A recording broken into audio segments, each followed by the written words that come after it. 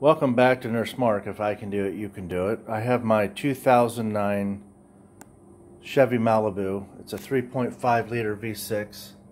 It's got 120,000 miles on it, and the temperature's showing cold even when I run it for 10-15 minutes, even a half hour. And I think it's either my thermostat or the electronic temperature sensor, coolant. I think it's called ECT. So I bought one on Rock Auto.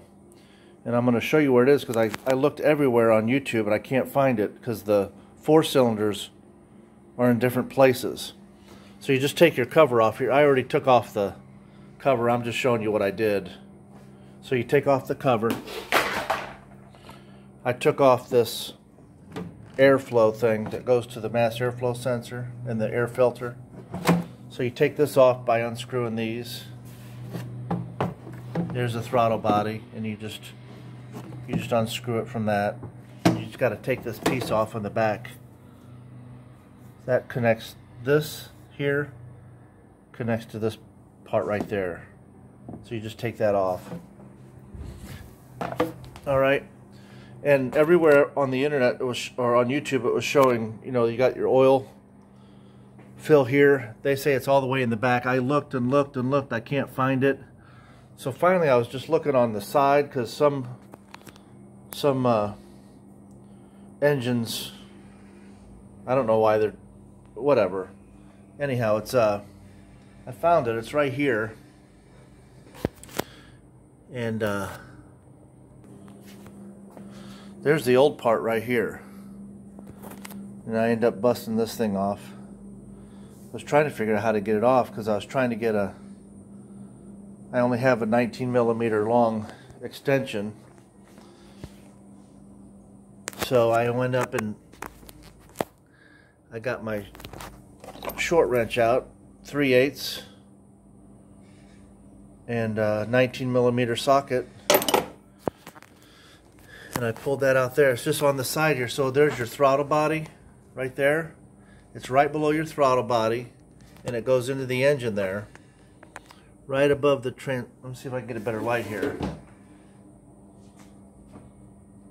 See, right above the transmission there and forward,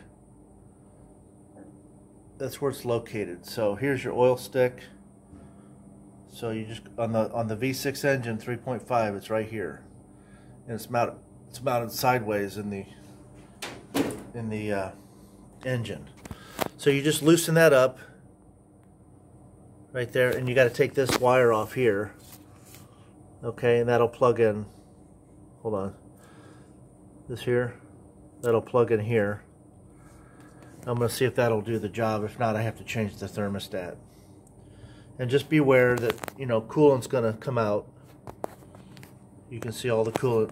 It only came out a little bit, so I might just have to top off a little bit. Well, I'll let you guys know what happens, and to see if that fixes the problem. Just a quick update here.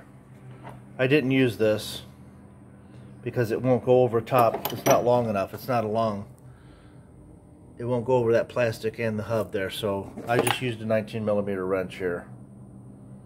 Okay. That's how I got it off, and that's how I'm putting it on. Okay, well, I changed the sensor out. It's showing hot cold now. It's about 2/3 the way up, but the engine light's still on. And I don't know why. So maybe it is the thermostat. I'll go to O'Reilly's and check the codes on this and update you. Okay, I just took it to O'Reilly's, did a diagnostic test. It was coming up the same thermostat thing.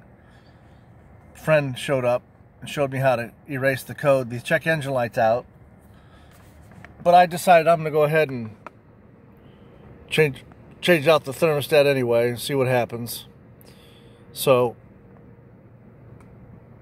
well, my daughter drives this, so I might as well just keep it safe. I got a new thermostat.